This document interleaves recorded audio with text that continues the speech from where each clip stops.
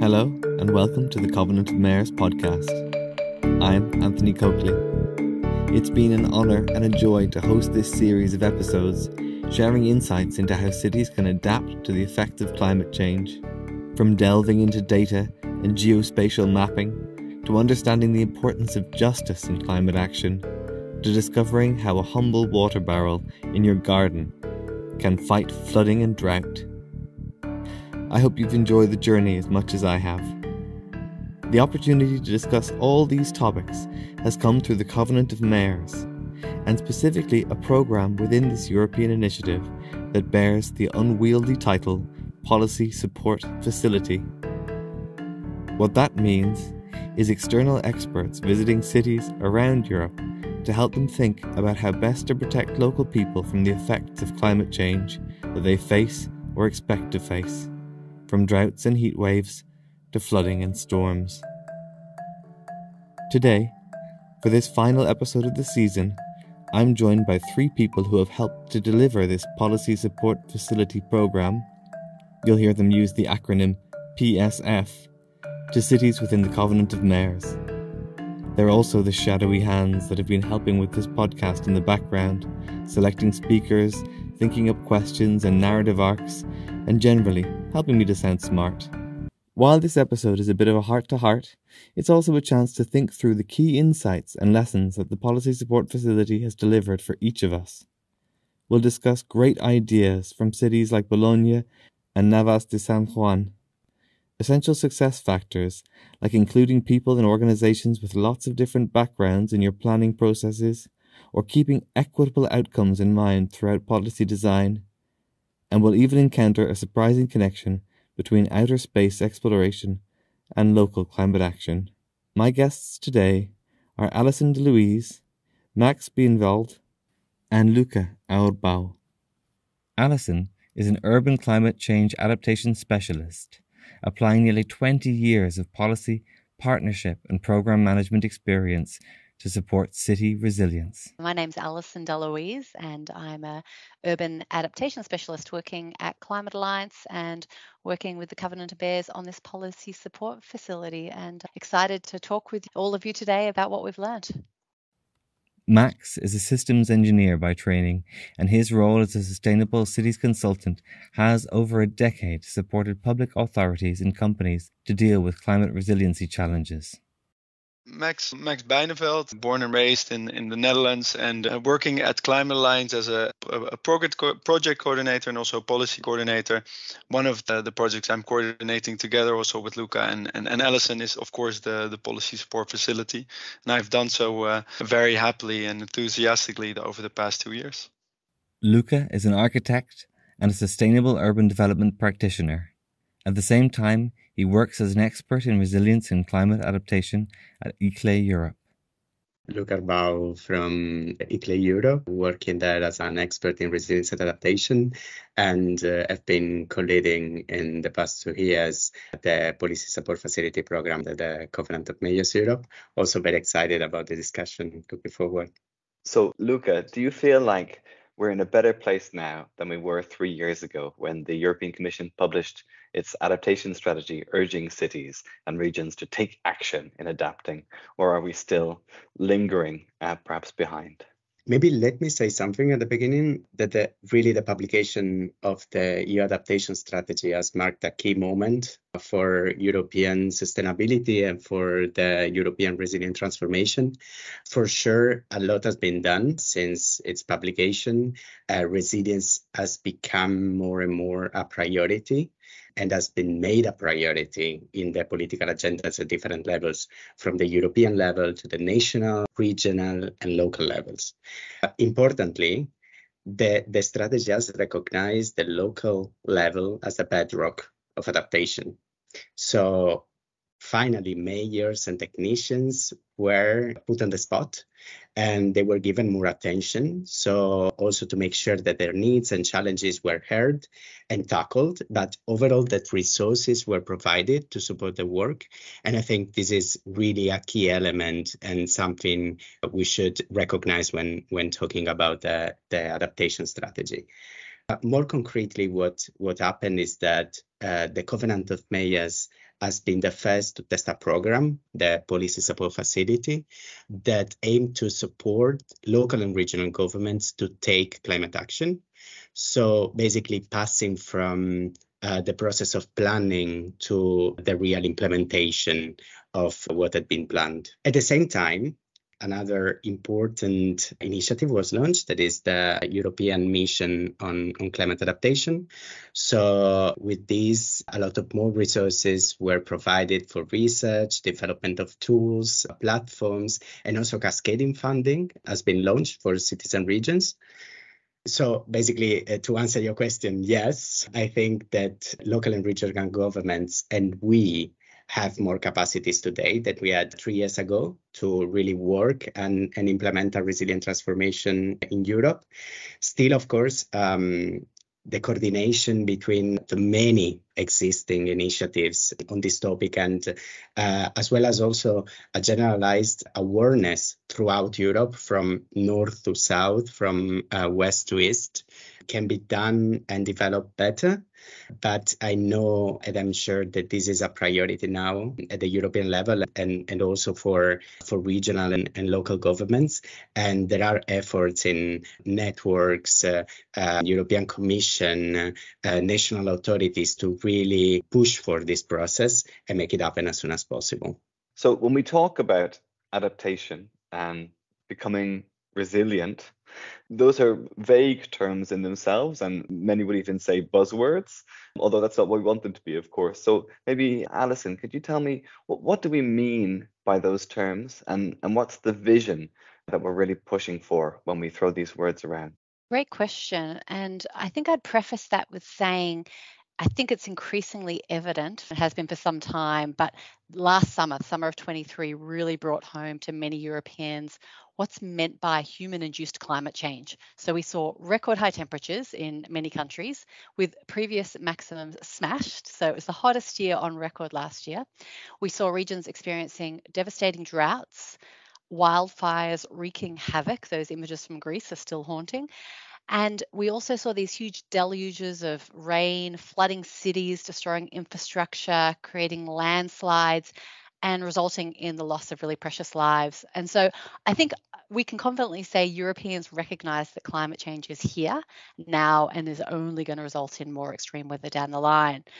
So I think, I guess building on what Luca said, the good news is that local authorities and regions are also responding. So we're seeing an acceleration in their efforts to understand these climate hazards that their communities are expecting to face and what this actually translates to in terms of exposures and vulnerabilities.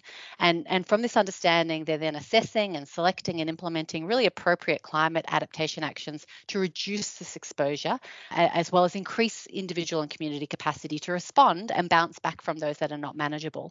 So as an example, we're seeing significant interest and investment in creating greener spaces that then tap into nature's unique ability to deliver these ecosystem services such as temperature reduction and water management.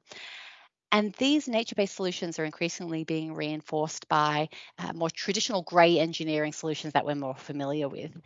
Again, layering on that, that's been complemented then further by technologies such as smart sensors or early warning systems. And we're also then seeing at the same time effort going into raising awareness and behaviour change activities with the idea that empowering citizens to make good and informed decisions is important. But I did want to, your question was about sort of scenarios and what does a resilient scenario look like? And I would want to make the point that citizens don't experience their cities in these sometimes isolated silos that city administration structures or budgets are organised around. So a citizen really seeks to live in an environment that's attractive, that's increasingly green, that's safe, has easy access to amenities and services, embodies a sense of community, and is thriving economically.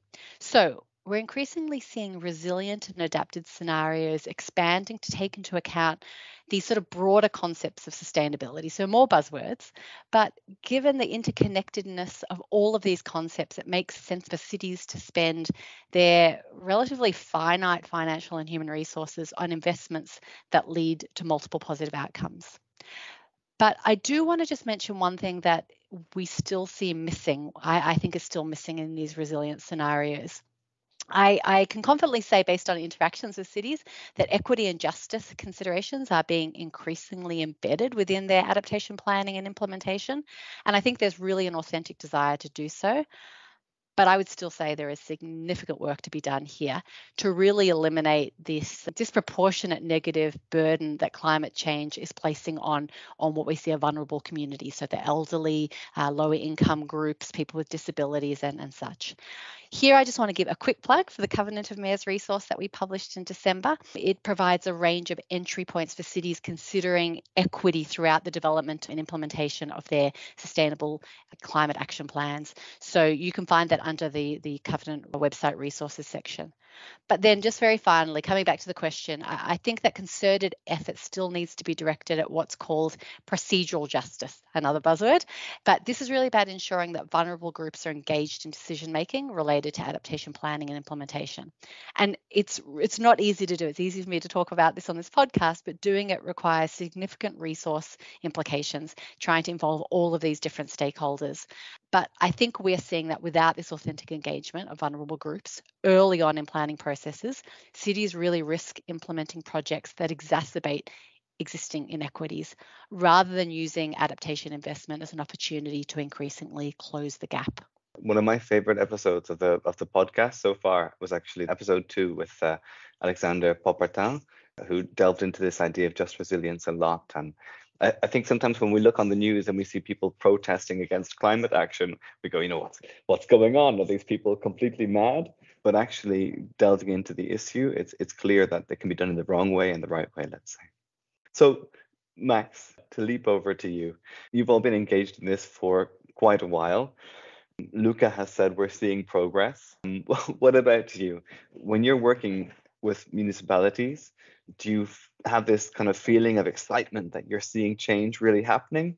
Or are you getting increasingly worried that we're not going to make it? There's two sides of the coin here, of course, with all things related to climate action, I suppose. And I think one of the things, to start with the negative note, I feel that all the kind of the hazards Alison has been naming, like sometimes I feel that, we need disaster to happen before we realize how worse things are. And I think that is, of course, discouraging. The floods in Northern Europe, which are still going on quite recently, and of course the drought and heat in most of Southern Europe, but even in Northern Europe as examples. However, there are also really these kind of, especially working for the policy support facilities, kind of little these lights that light up in the darkness. And I think one of the things that is it was a very small example, also working with the municipalities who took part in the policy support facility, that really kind of inspired me to and kind of really pushed me to hope for better, was the municipality located in Spain. I'm going to look up the name, and of course Navas de San Juan in Spain. And the reason that this municipality really stood out was that adaptation was a way to kind of have two unconventional allies working together. And I think in a place like Europe, which is increasingly polarizing, especially around the topics of climate change, but also on a wide range of topics like migration, I feel that this is so powerful, right? And I'll just talk to you about what I meant by this. Is that we had a situation where there was extreme droughts. Of course, we're talking about Spain in the summer, and the city was thinking of looking at implementing adaptation measures within its city's limits. Navas de San Juan is not a very big town, so there's also a lot of agriculture surrounding it. And they also wanted to involve the farmers of olives in the area. And while normally these farmers were very, very critical of environmental measures, because, for example, in moments of drought, the municipality would implement water quotas, and which sometimes could really affect their crop yields. So this is an example where there's a lot of skepticism from these farmers to be engaged. But when you see over the period of the policy support facility, this was part of the technical assistance that we gave to cities, they really, by informing them of the benefits of these adaptive and regenerative measures, and really talking in their language, you kind of see that trust is built. and that slowly they understand that there is a common benefit and a common purpose for them. And so they started looking into regenerative agriculture pilots to really improve the water management of their olive grove plots.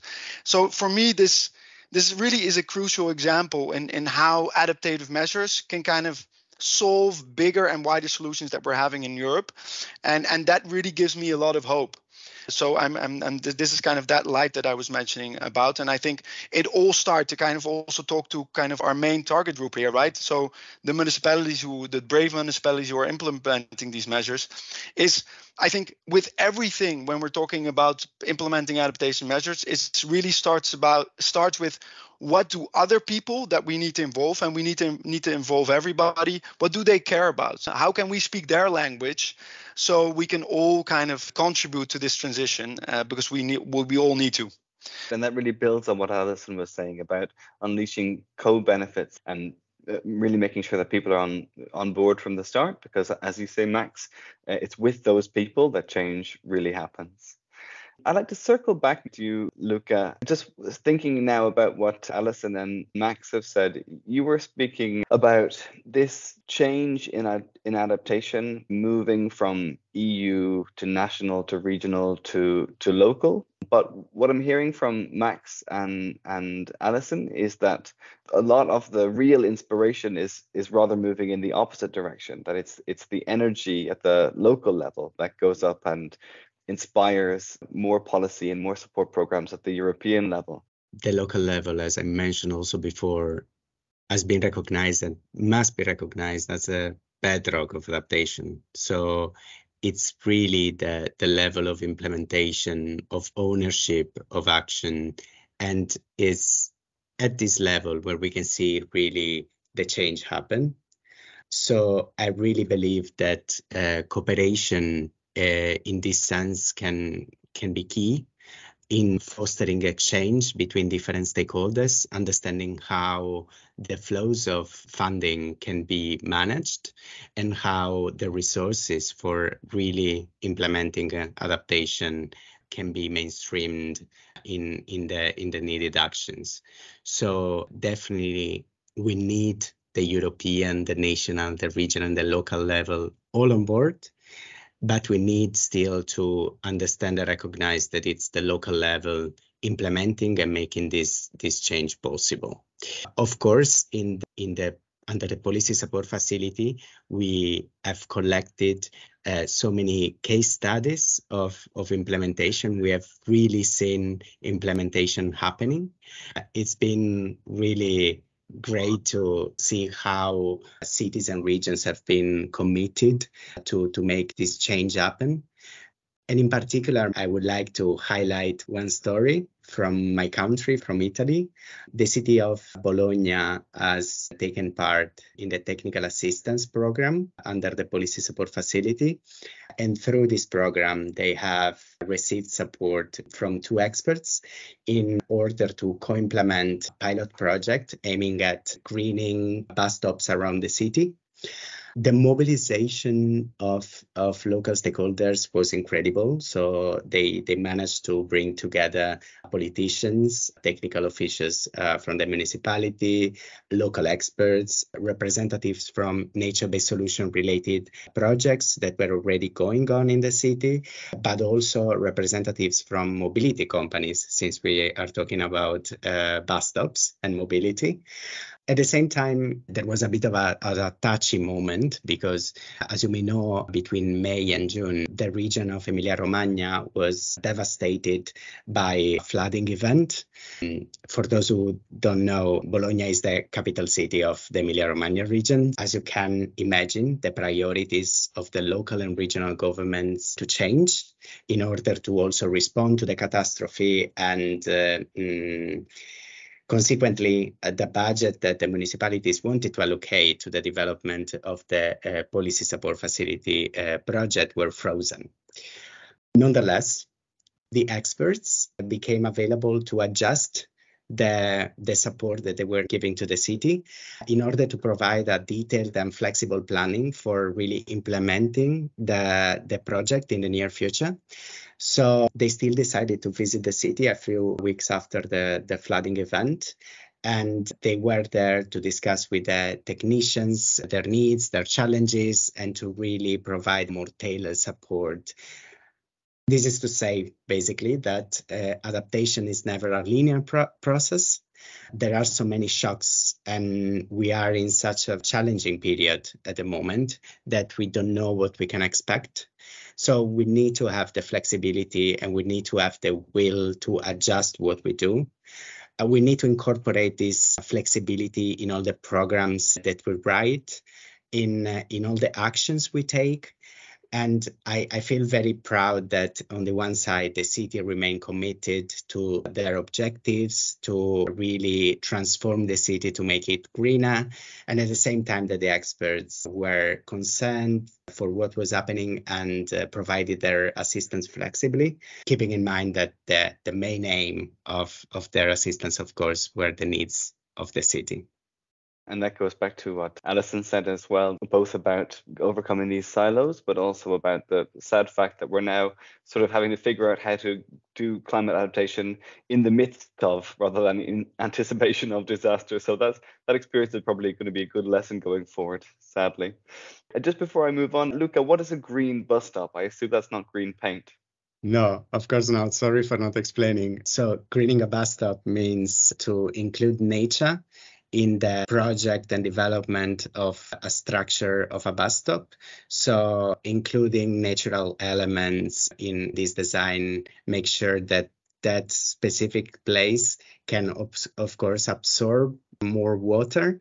And at the same time, also, we can not use gray materials, but rather green materials to make sure that we create that space where people can wait for the bus and enjoy also that side of the city. Great, thanks, Luca. And so we heard a nice example from you just there and from you earlier, Max. Now, you've been doing this policy support facility for 2 years. So can you tell me a little bit about what you see as the keys to success in adaptation action for cities? Yeah, so there's so much to be named here, but let me just name a couple of things that I think that we've seen in the process of the policy support facility that really kind of enhances or increases the chances of success of adaptation actions to be implemented. And I think generally what you see is across the board of the policy for facility is that really it's a two-way street. Adaptation incentivizes collaboration because, as we know, the climate change impacts and certain adaptation measures are so extended well beyond the localities of municipalities and cities. So if you really see that within this process, it was not obligated to collaborate with other municipalities and regional government, but the cities and the regions that did take part in the policy support facility kind of did that by themselves. So this is kind of really a beautiful given, is that you see across the board that municipalities and regions are really collaborating to make sure that their local planning are adapted to each other's needs and also are really collaborating to make change possible. So one of the examples we saw this was that the municipality of Cox, who is revitalizing a former mine quarry into a kind of a natural park, and they were collaborating directly with the region of Valencia. Another really interesting example was the Romanian municipality Fărbinti Targ, who kind of reached out to their neighboring municipalities and say, hey, we are assessing all the environmental data. We're assessing our risks within the environment. What about we kind of combine our capacity?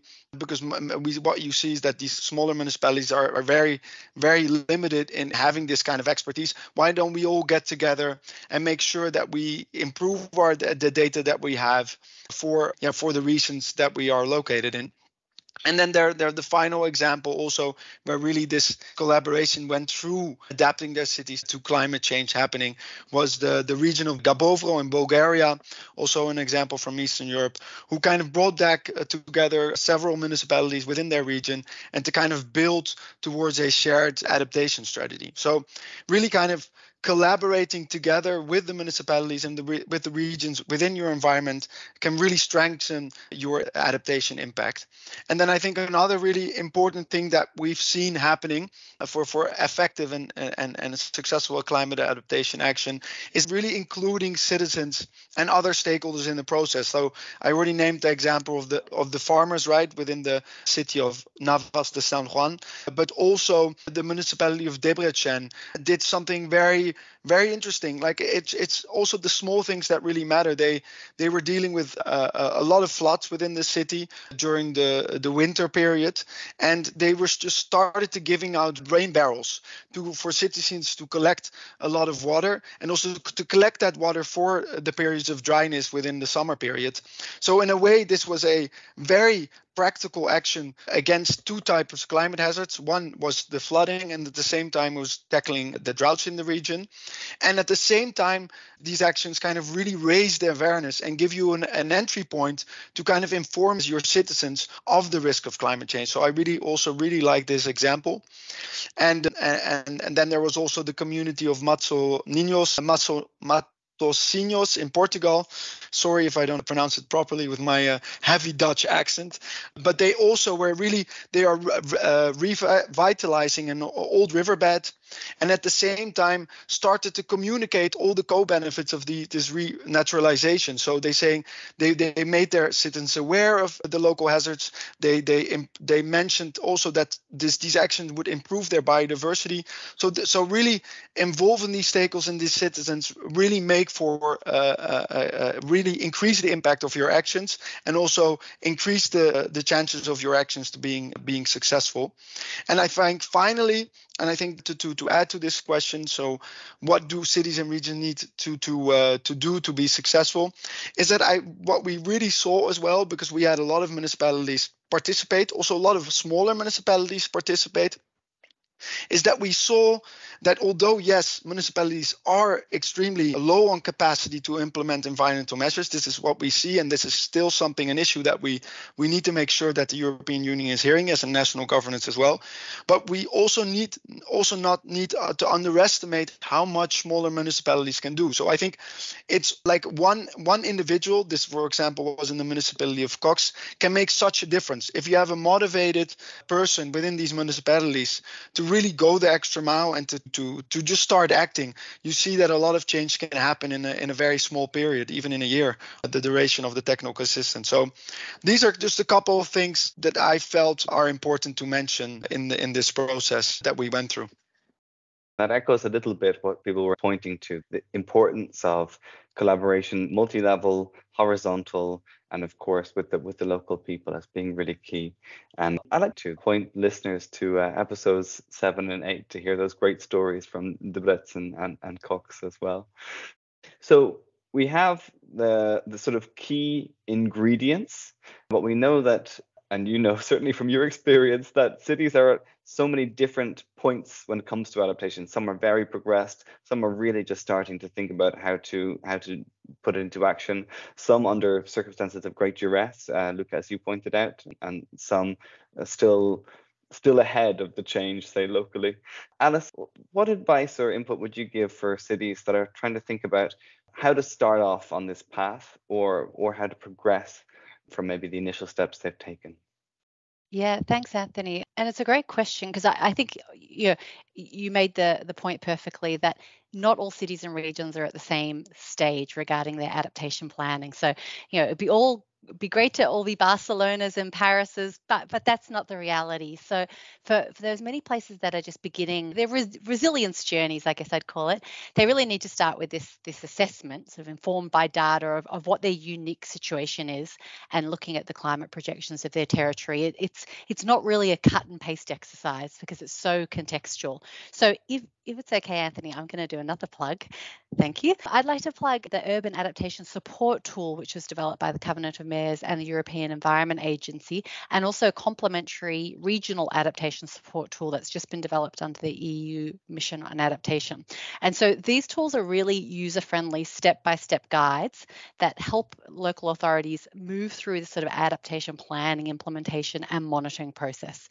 So one thing, and again, Max said it very clearly, it's come out already throughout this conversation, critical early step is working with stakeholders to understand what the most critical local risks are, who's going to be most exposed to them, and what that means for most vulnerable communities. Sorry to keep harping on about that, but really, really critical. So then out of this analysis, the local authorities can then select the most appropriate and cost-effective different actions. So those tools, again, hopefully Anthony might be able to put a link also in the transcript for those resources. But I think more generally, for those just starting out, but also for those that have well-established policies and plans, we need to acknowledge that the challenges Europe's going to face in the future are likely, actually guaranteed to include much more extreme events that are going to actually require much more transformational actions. So yes, we've got to do the small things, the low-hanging fruit, all really critical. But we also need to be thinking pretty big and pretty ambitiously. And because we know that resources are limited, again, another theme of the podcast, cities and regions are going to need to think as holistically and as cross-sectorally as possible. So they really need to think about how do they maximize their investments by choosing these adaptation measures that are going to address multiple challenges. So again, going back to nature-based solutions, it's always a great example. It is not the only solution. And again, stressing that nature-based solutions should also be combined with more traditional grey infrastructure solutions. But, we need to sort of think about a green space is not just providing these ecosystem service benefits I mentioned earlier, heat, water management, but they also provide space for communities to gather, for social cohesion to be built, for people to exercise, also then mental well-being, for more isolated community members to be integrated, for biodiversity to thrive. So the scale of this transformation required to deal with these future predictions is going to really require us to rethink completely what our cities of the future are going to look like. And I think we can all agree that 20th century urban planning models are not going to be so relevant under these future scenarios. So I know that's sort of ambitious, but then the next question is, well, how are we going to pay for it? So it's going to require a lot of money. And yet we're seeing lots of pools of funding available at the EU level to support regions and cities. But the reality is it's really a drop in the ocean compared to what's going to be needed.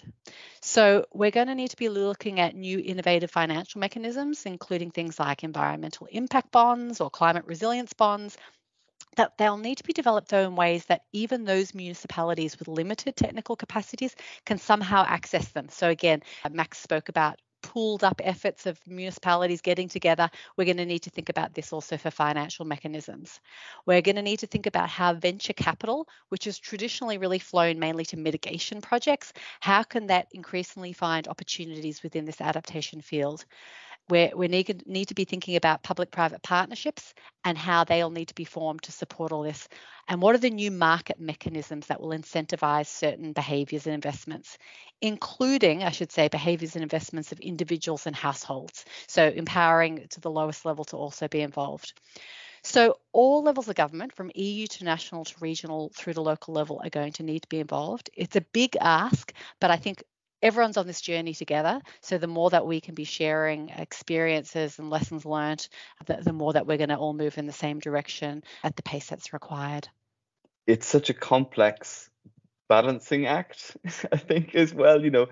I think you mentioned two sort of supposed binaries, grey versus green infrastructure, adaptation versus mitigation, and the importance of, I think, latching on to co-benefits and making those two things sort of work in each other's favor. I forgot to pull you up earlier, so maybe you could just take a second to define what you mean by grey infrastructure, that sort of flood walls and things like that, right? And maybe as you're doing so, you could just tell us a little bit about how cities could think about, as you said, a lot of us are stuck in the old model. How can we think about balancing that green and grey infrastructure? Yeah, sure. And I think, I'm a fan of moving away from binaries as well. I think we need all solutions on the table. And so let's not throw the baby out with the bathwater and say, let's get rid of grey. And by grey, I mean, it's what we're used to when we think about traditional sort of urban infrastructure. It's big pipes that take water away from cities to treatment plants. It's big levees and dikes that stop water from coming over the edges of rivers or oceans. It's that sort of engineered hard infrastructure. And again, that is actually a critical underpinning for a lot of what our cities currently rely on. And so we're not saying that grey equals evil. What we're saying, though, is let's tap into the incredible services that nature offers us and combine and bring those things together. So we may still decide that we need to have some sort of levy, but let's make that levy extra efficient and also provide all these other co-benefits by introducing lots of green landscaping to that site. Or again, we talk about a green infrastructure in cities. We might have a bioretention pit. So a pit that basically water runs, excess water in a big storm runs off the grey concrete and tarmac and roads into these sort of tree pits. And so obviously it's able to, the tree pit is able to retain and store that water until the flooding subsides. The tree is able to thrive with that water, but that also does require some grey infrastructure. It requires some engineering within that tree pit. So even green infrastructure generally requires some engineering solutions, but it's really just about moving much more towards green being the default and working out how grey can support that than what was in the past, which was all about grey. Thanks a lot, Alison. Really clear. In part 1 of this episode, one thing that I think has really shone through is a current that's run under this whole podcast: how cities are combating climate change's impacts by blending nature-based and traditional solutions, moving forward in a collaborative and inclusive spirit that moves towards adaptation in step with community empowerment. In part 2, we'll go deeper into the collaborative framework that underpins successful adaptation strategies. We'll explore the importance of peer-to-peer exchanges and the invaluable lessons that cities and regions can learn from one another. My guests will also flag enduring challenges like funding, capacity and time, and other current and future opportunities for cities looking to beef up their climate resilience.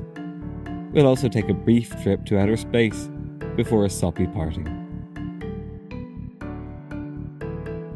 So, Luca, we've heard from Max and from Alison about the importance of cooperation. And one of the forms that Max mentioned was this horizontal, so peer-to-peer among cities. How important is this element among all the other elements?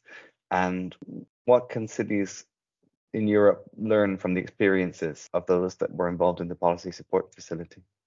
We have heard a lot, even in this episode of the podcast, that cities are taking action. So adaptation and resilience action is happening around Europe. I mentioned already also that so many initiatives are active, and Alison and Max have added more. So our continent is in this moment experiencing a lot of research and innovation. And we need to recognize that cities and regions are the places for research, test, and innovation of solutions in disaster risk management, in adaptation, in resilience in general. I'm sure we cannot miss the opportunity to capitalize on the knowledge they have and make the most out of it. This means that we need to really understand that cities and regions hold the knowledge that can accelerate the action in other places and foster replication. So peer-to-peer exchanges aiming to apply and replicate solutions already experimented is the only option we have to make the transformation happen quickly and broadly. At the same time, we as city networks, sustainability and climate change practitioners, experts, etc., we have the duty to support and facilitate this process, overall providing spaces to make this happen. Often cities and regions do not find these spaces, do not have the time and opportunities to make this exchange happen. We need to recognize how peer-to-peer exchange is important. How can these foster replication and accelerate the adaptation of our continent? More concretely, under the Policy Support Facility, we organize different activities to make sure that participants could learn from each other, starting from the national workshops, where basically we aim at making people discuss about their country-specific climate change issues and learn from each other about already tested ways to solve them, to also the peer learning program, where smaller municipalities are facing similar issues and the opportunity to visit each other and see firsthand the solutions applied around Europe to increase urban resilience. So basically, learning from these experiences and also from the highly positive feedback that we have received from those who participated in these activities, I think we need to stress that cities and regions must share their knowledge, the knowledge they have, must be proud of what they do and curious also of what they're doing.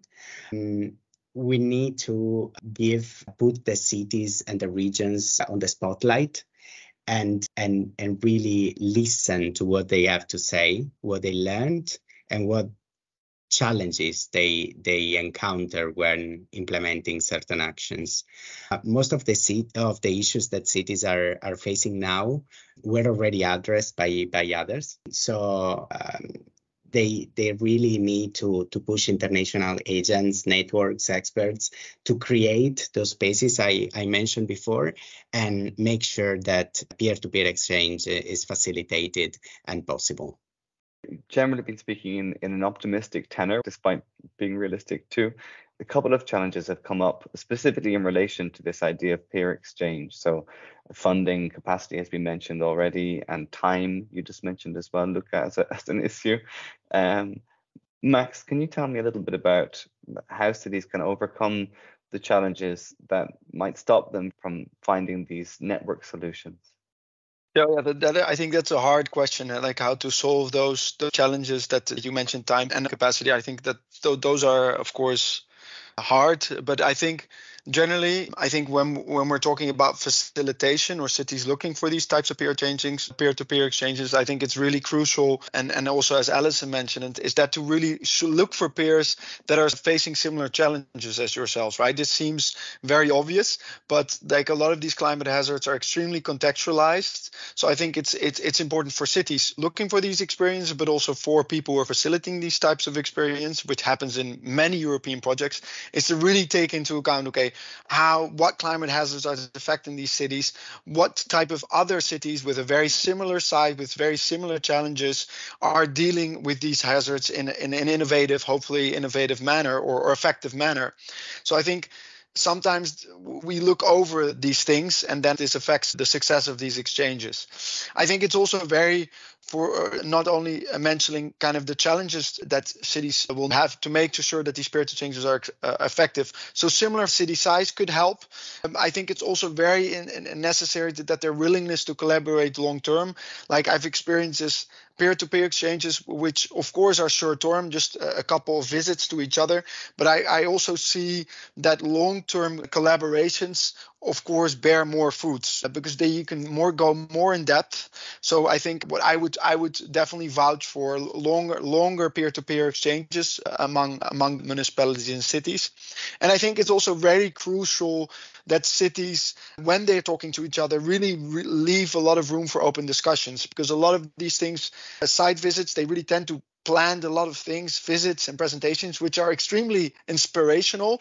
But I think it's also crucial that they leave a bit of their tendency to control everything kind of open-ended and really talk to each other and say like, hey, what challenges are you facing with stakeholder engagement, with citizen engagement, with collaboration, multi-level governments? So really have that time to talk to each other. And I think it's always crucial when you're thinking about replicating these kind of activities by peer-to-peers is that you really take into account also your contextual, your actual localized context, right? So yes, you could have cities who face the same threats, but governments, regulations, mandates of municipalities can differ extremely. So it's always good to make sure that these contexts are taken into account. And I think finally, my final comment would be is that when you're taking part in these peer-to-peer exchanges, make sure that you, as many as possible, you invite at one of the final meetings when you're presenting kind of the learnings that you've learned across during this peer-to-peer exchange, to include stakeholders from different departments, right? This kind of touches again on this working across silos, so people are aware. And so the moment you start working on it at your city yourself, people already kind of taking with are being traveled with you on that process, and which will most probably also ensure that the actions you can take within a bureaucratic environment will be implemented faster. So. May I add Right. on this? Because Max mentioned that we have experienced very short collaboration, and this is very true. This was a short program, and we couldn't have very long experiences of peer-to-peer exchange between cities. But it's also true, as he said, that this was the first step to then foster long-term collaboration between cities. And we have seen this in specific cases where this collaboration in the peer learning program was just the first step for them to start a collaboration between the two cities and applying, for example, for European funding together. So small municipalities can really, really build on each other and cooperate to have more opportunities also for funding and for implementing adaptation at a bigger scale. Alison, you've seen some examples of this cooperation functioning on the ground.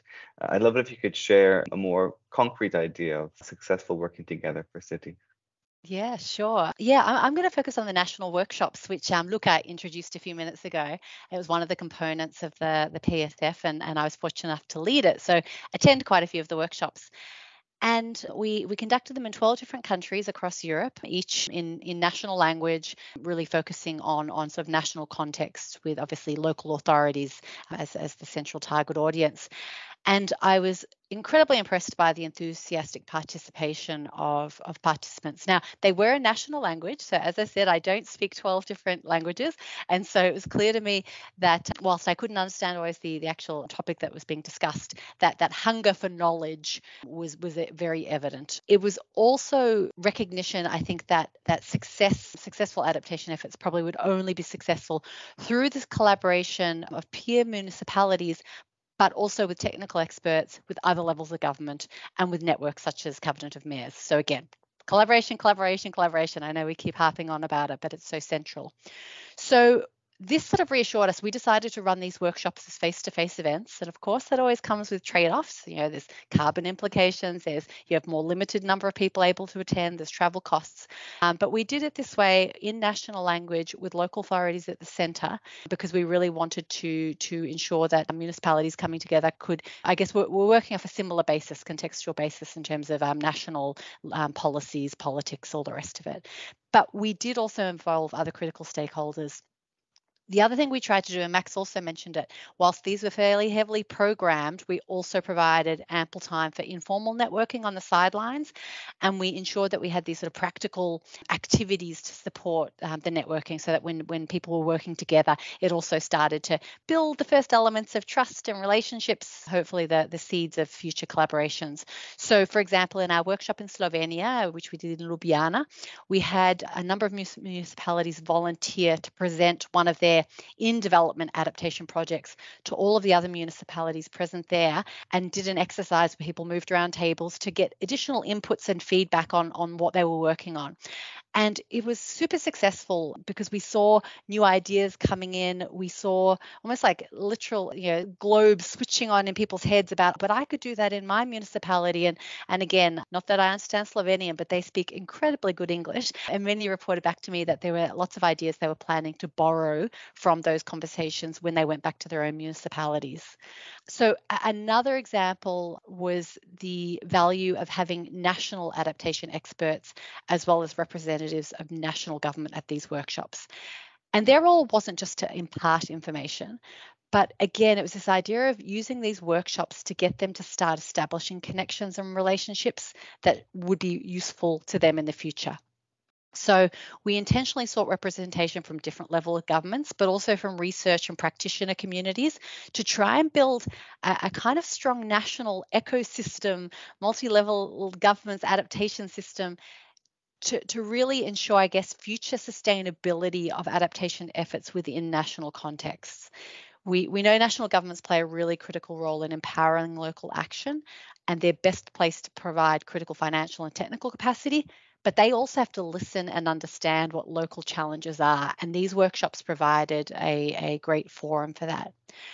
The final example I want to give is of a concrete collaboration that emerged out of the Italian National Workshop in Rome, and it came out of the result of the presence of a representative from the European Space Agency. So this lady attended, and the agency's been mandated by their board to develop a really comprehensive program to look at how space services and technologies can be used and in the future even designed to support greener, more sustainable and adapted cities. So not just technology as space for going out there and exploring, but using that to support life on Earth in a sense. So a very fruitful sideline conversation between this person and I guess myself, who was at this workshop. It's now evolved in that we now, the Covenant of Mayors, are an inaugural partner in this new accelerator program that the Space Agency is co-developing, with the idea being to increase European local authorities' access. So all of these cities, municipalities, their access to space services and data to help with their adaptation and mitigation planning and execution. So they can access this incredible wealth of data to help them make good decisions. And we see really huge potential here, particularly for those less resourced municipalities and cities or regions that don't have the finances to access or develop their own databases. So now we're sort of acting as an entry point and a facilitator to connect European space technology to local municipalities across Europe for adapted cities. And that was just an example of another collaboration that came out of the workshop.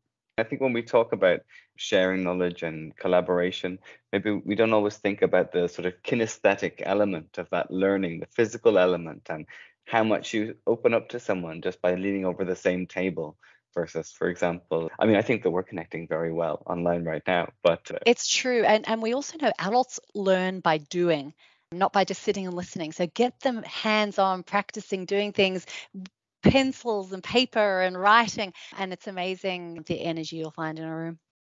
It's great over this conversation how we've managed to draw a line all the way from the most local level to outer space from start to end.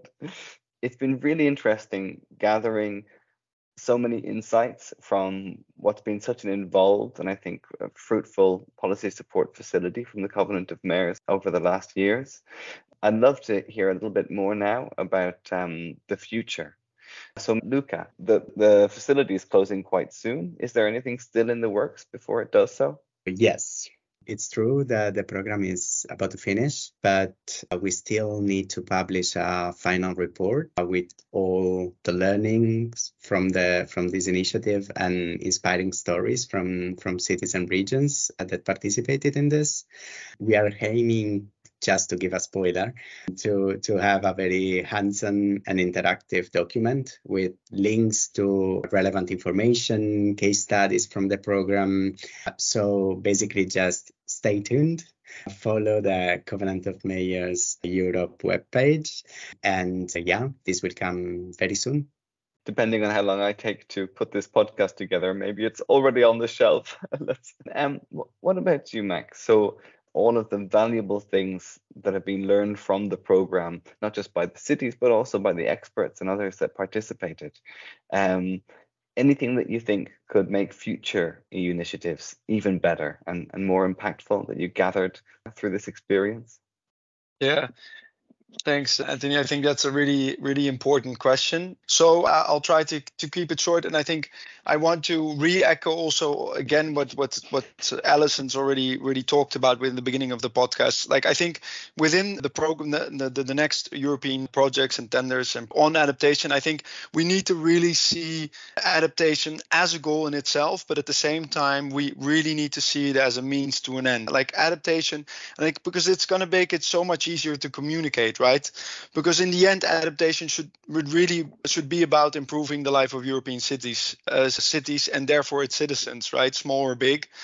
So in the end, adaptation solutions can clean our soil, airs, and improve the aesthetics of our surroundings, even incentivize, as Alison was saying, a healthier lifestyle, and even improve the relationships we as citizens have with nature surrounding us, right? So Yeah, and then last but not least, function as a vessel to communicate kind of this bigger picture of taking care of our shared environment, and to put it in quite creative terms, the spaceship Mother Earth, right? So I think that is a very crucial aspects that I want to reiterate, and then some more kind of policy and technical advice. I think the EU really needs to keep on facilitating a local approach to adaptation, right? They really need to also push, like the EU is doing with the national energy and climate plans, which barely includes adaptation practices, that they really push national governments, right, to incorporate the local adaptation needs and priorities in the national adaptation strategies, right? This is extremely crucial. So, and this could be done through regulatory means, but also fiscal and policy decisions. And then finally, I think really programs and the EU therefore really need to keep on providing technical capacity support to these local authorities, because they just really need it. And you see also through the policy support facility how beneficial this technical system was. They need to prioritize certain technical assistance, because I think it's not a cure for all. It's not a panacea. It's not a medicine for all.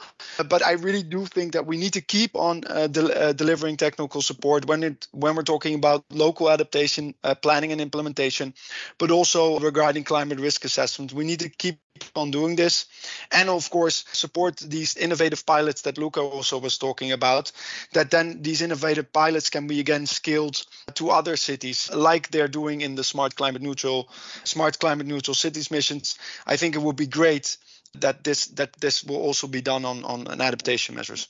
A final question to you, Alison, then, because Max mentioned that there's a real need for more programs like this, and I think that everyone who's involved would agree with that. But it's also the case that there are an existing suite of and an ongoing suite of other opportunities for cities in the interim. I wonder if you could shed some insight on that. Yeah, for sure. And whilst the policy support facility pilot is ending, it sits within the Covenant of Mayors Europe, and we are not going anywhere. So just to stress that the Covenant continue to really centre adaptation work within this initiative. It's one of the three central pillars of the program. So we will continue to produce tools and peer learning opportunities and information campaigns, technical assistance opportunities. So stay tuned there. But beyond the Covenant of Mayors, the EU's mission on adaptation is a great resource where not only do the 300 plus charter signatories to the mission benefit from funding and technical assistance and peer learning, but many of those offerings are also accessible to all of the rest of Europe's region and local authorities. So a lot of the mission-related Horizon and Life grant calls are open to all authorities, and many of the resources developed under the mission are also available to non-charter signatories.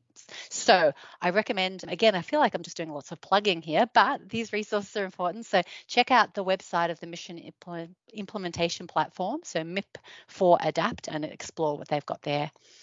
I also, at the EU level, want to direct listeners to the Climate Adapt website. It's kind of the repository of all things climate change adaptation in Europe, and it's curated and managed by the European Environment Agency. And I really see it as a treasure trove of resources, so lots of case studies, data dashboards, policy documents, and the like. So again, go and check out Climate Adapt. But I want to, re-emphasize that, yes, EU, really important, but national and regional governments of member states are actually really critical and needing to step up, and are stepping up to provide support to their jurisdictions. So this is sometimes we're seeing in the forms of grants, technical assistance, or policy. And we're seeing, for example, some great regional examples in countries like Italy and Spain, for example, the regions of Galicia, Sicily, Emilia-Romagna, and Apulia, where they're actually establishing dedicated offices to support, in this case, Covenant of Mayors signatories, but beyond, with their sustainable energy and climate action plans. So we're really excited actually, and are really doing our best to support this national level creation of resources and support, because we think that's where really sort of the bulk of effort needs to take place. So lots of things out there, lots of opportunities, and we look forward to continuing to engage with Europe's municipal authorities on climate adaptation in the future. So lots of opportunities out there, and lots also in a germination phase at the moment too. Lots for cities to do and to look forward to. Wonderful. Well, I'd like to thank you all for joining me today, and especially for helping with this podcast, creating such great material, engaging with the cities, and giving speakers throughout the whole season. A lot to talk about with me up until now. So great to speak and to have your voice as well. Thanks a lot. Yeah. Thank you all. Thank you, Anthony. I really enjoyed listening to your extremely charming hosting of all these podcasts. So, I don't know, we did collaborate a lot on the emails, but I really loved checking in every now and then and hearing you talk to all these municipalities and experts. So, thank you so much as well for your help and for creating all these wonderful podcasts. So, thanks a lot. Thank you. Yeah, we were quite daring with the hour format, but I think we made it. We were. I think we made it work. So thanks a lot. I was wondering if we should reveal that Luca was writing the questions for this episode. So I was thinking every time you're saying, "Oh, that's a good question. That's an interesting question." Luca should be taking a little bow. Well, it's the delivery of the questions that's equally as important, Anthony. And you delivered those questions with that lovely Irish lilt. It's certainly helpful. It's always charming to hear. Thanks a lot, Alison. Okay. Well, I wish you guys a wonderful week and hope that we'll be in touch again soon. Thanks all right, thank you all. Great. Bye.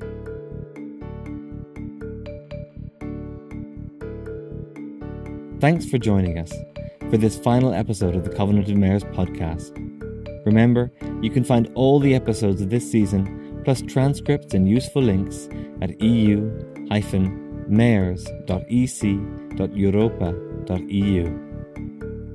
It's been great having you along for the ride.